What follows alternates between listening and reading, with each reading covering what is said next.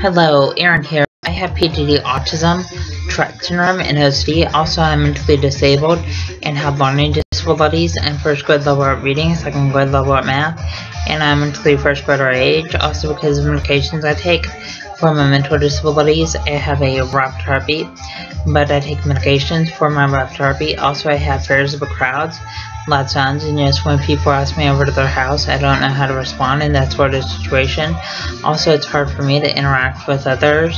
Also, autism is kind of like a brain delay that affects social interaction, and autism makes it hard to process what other people are saying. Also, autism makes it hard to process other people hugging and kissing, and autism makes it hard to process other people holding hands.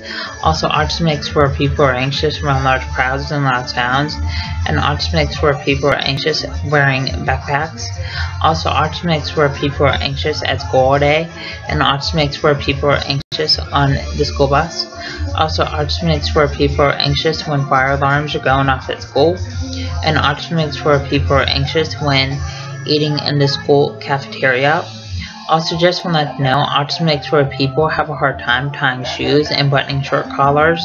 Also, just want to let you know that I didn't get my high school degree, and also just want to let you know that I didn't attend my high school graduation. Also, just want to let you know that my teachers told me that I might not be able to get a job. Also, just want to let you know that the signs of autism are lack of social skills, lack of eye contact, lack of speech, and lack of communication.